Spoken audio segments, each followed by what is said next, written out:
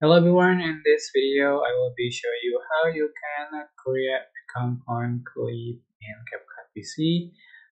For example, for instance, you have added the video to the clip and added the audio, added the effect, added the text, and you want to compound that clip. Just select the clip that you want to compound and right click and select this create compound clip.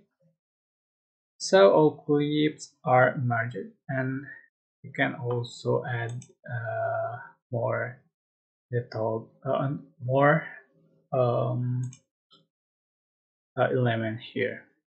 So just simple, but I hope the tutorial was helpful for you guys. Don't forget to click like, comment, share, and also subscribe to this channel. If you have any question, please leave it in the comment section down below. Don't forget to click a thanks button for appreciation. Bye bye.